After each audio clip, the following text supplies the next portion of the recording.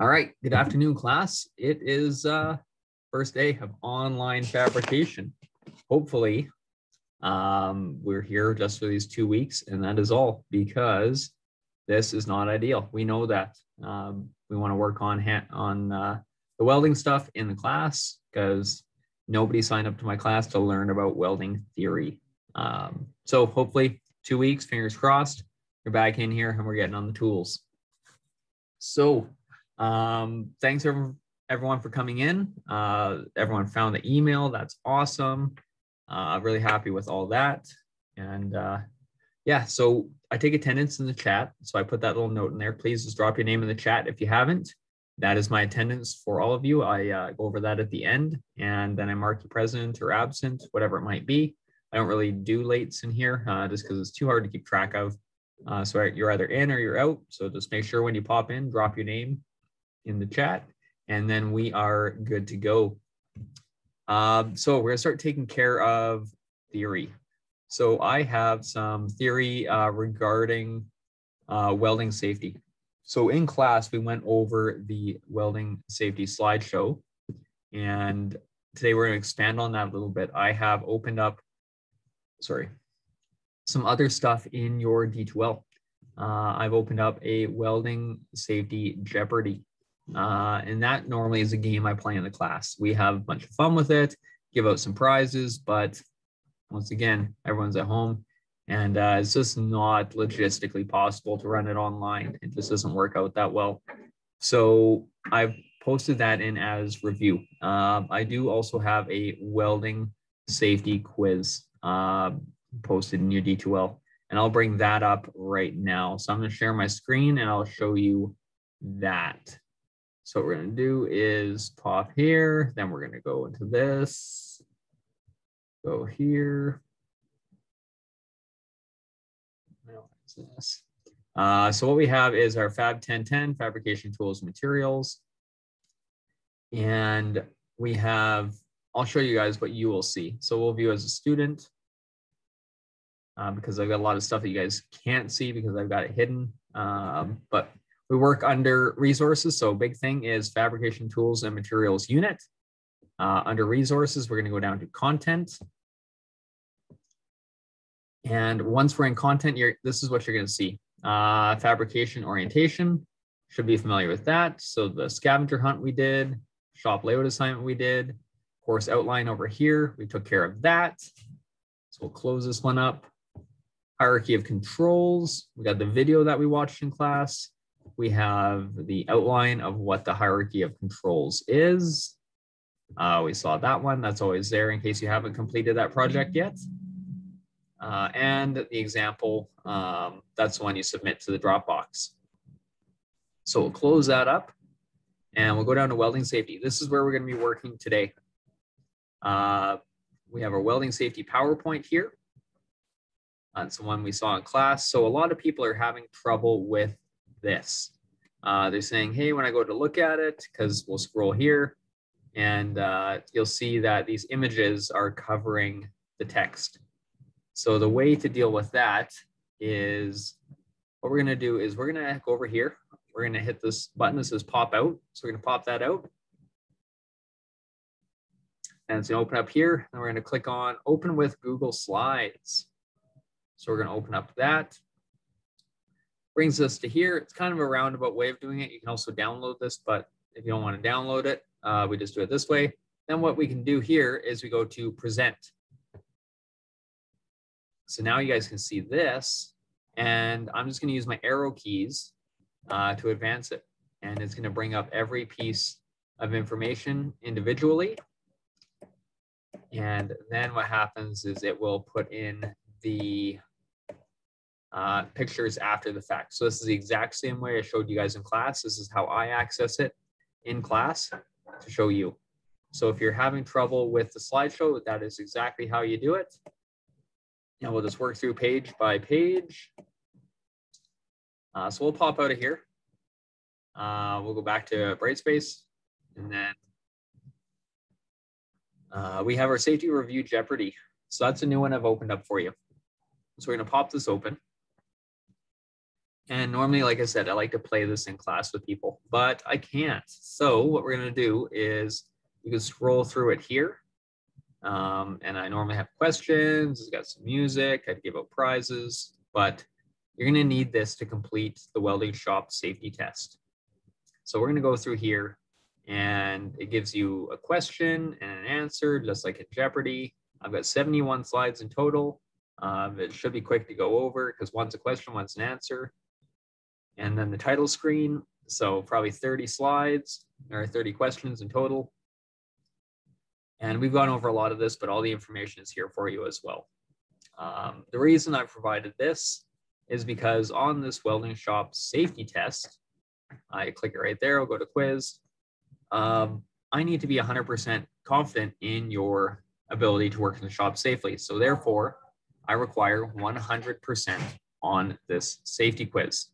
Now, I've made this easy for you, and I will tell you about that in just a second. I just have to close the door behind me. It's getting a little loud.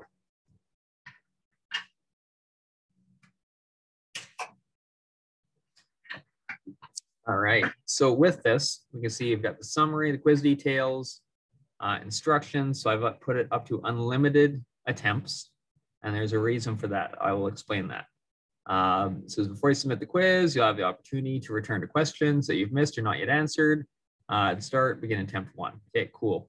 But what I've done is I have set up this quiz. So every time you take this quiz, it eliminates all of the correct answers. So every time you take this quiz, say you got 25 out of 30, it's going to eliminate those 25 questions. The next attempt is just going to give you those 5 questions you got wrong. So it's guiding you to that 100%. It's kind of my way of making sure that everyone gets this completed. And I've got the PowerPoint for reference, the safety review Jeopardy for reference. Now, if there is something that you cannot find for some reason, maybe I missed it, maybe it's just not in there, what I want you to do is we resort to our good friend, Mr. Google. So we can go to Google, we can search up the answer for that. I'd like you to use the slideshows and the presentation for the majority of it. If there's something you don't have, then go to Google for that. That will help you out there. Then I will basically just receive this. It should say, like, it's going to automatically mark. It's going to update your highest mark every time. So you get 25 the first time, then you got 1 out of 5 the second time. It's going to update your mark to 26. Then you got 4 questions to work with. So then out of those 4, are we allowed to search up the answers for the quiz? If you cannot find it in the slideshows, then I would go that route. I would try and use the slideshow and the presentation for the answers first. But if you need to, yes, you are able to. I wouldn't go to Google right off the bat, but I would use it if there's something that you cannot find the answer for. The whole point of it basically is just to make sure that you are all safe, and we go over the shop basics here. Because when we come back, it's going to be right into the hand tools. I just completed a demo hand tools project. I'll show you that in a moment. But we're going to jump into hand tools for about 4 days, maybe. We'll finish up that little project. We'll put that away because that part of the hand tools project becomes a part of a bigger project that we wrap up with all 3 units. So my hand tools project, when it's complete, will involve all 3 units. So that's kind of a good way of making sure everyone gets all their credits, everyone's completed everything. And I'll show you that little hand tools project. I just completed one. So what I have here is an axe and log project. So the hand tools portion that we're working on is going to be this axe head. So we're going to cut this out with the hacksaw, file it down, buff it, sand it, get it nice and clean.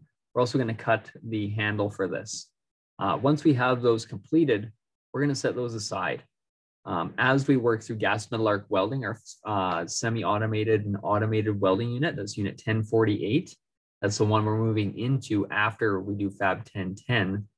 We'll use that to put all the bark-like features on this stump. As you can see, the stump has the bark features everywhere, and this is all simply welded. So this will give you a bit of welding practice. But we do that once we've completed the welds in the 1048 unit. And then once we've completed the welds in the 1050 unit, shielded metal arc welding, we use that, our skills there, to start putting the growth rings on top of this tree stump here. You see that. That is 60-10 rod, a 332nd 60-10. So it encompasses all 3 units. You get to show off your skills. With the axe head here, you can be more creative in this. This is just a general design that most people probably complete. If you find you have more time or you want to make them different, you can do that as well. But figure it's a good way to get all 3 units into one project, kind of get people to complete this. That way everyone gets their credits. And then you have a nice little something to take home as well. It doesn't weigh too much, a couple pounds, but very simple. We've got a little bit of flat bar, a little bit of rod. This is actually a 2-inch chunk of pipe, and then a 3x3 square plate on the bottom. And the bottom will stamp our initials on it so we know it's ours. And then you should have a nice little thing to take home from the class when you're all said and done. So that's what we're going to be working on when we come back. We'll just work on that kind of the axe portion of it, this part right here. And then as the units progress, we'll finish up these pieces and move on. That's pretty much what I have for you today, folks. I would like you to get a good start on that safety quiz. If it takes longer than one class, it takes longer than one class. I'm going to see tonight where people are, how they're doing. And then what we're going to do is I will make a decision tonight as to whether we're going to work on this during tomorrow's class or we move on to some more safety and hand tool stuff. Because I got hand tools, I got power tools, and I'm giving kind of the welding safety. Lots to go over, lots I can give you. But I'm trying to keep it as minimal as possible. I don't want to overload you because I know other classes are going to be probably pretty heavy on certain things. So I don't, like I said, I don't want to give you too much homework, overload you with things just because this is an elective. I do appreciate everyone coming in, taking my course, and I don't want you to leave thinking, oh man, that Mr. Scott, he gives so much homework, blah, blah, blah. That's not what I'm about. That's not what the course is about. So I have to basically get some assessment stuff done so I can get some marks, and then we come in, do our hand tool stuff, then get into welding right away. Are there any questions about any of the quiz and slideshows, the Jeopardy, anything like that that I can help you with? I can answer. Where is the quiz?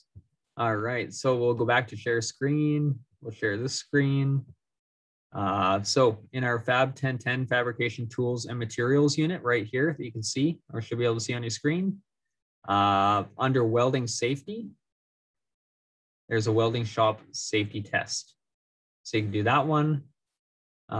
Sometimes you can find them under assessments and then quizzes. Sometimes they'll show up there as well. And it is there as well.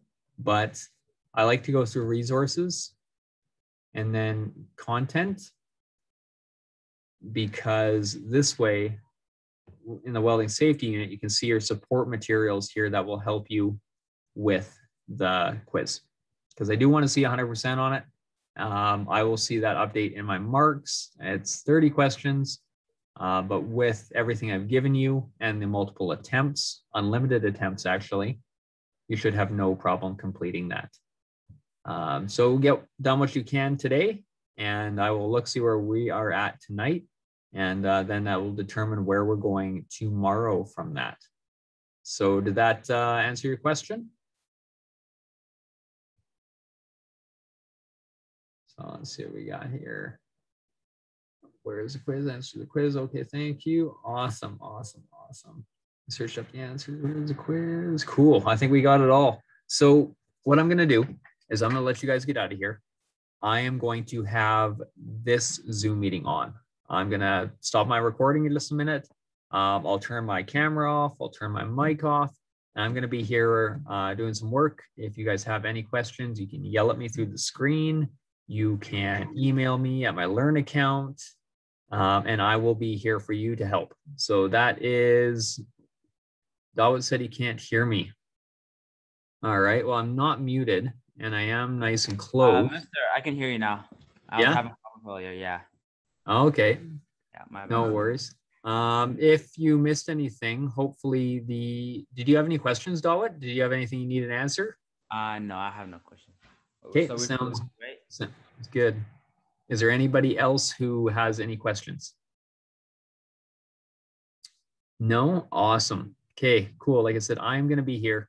I'm doing some work. I'll be ready to answer questions. I'll help you out. It might take me a second to flip some screens and unmute myself to be able to talk to you, but I will be with you as soon as I get the chance.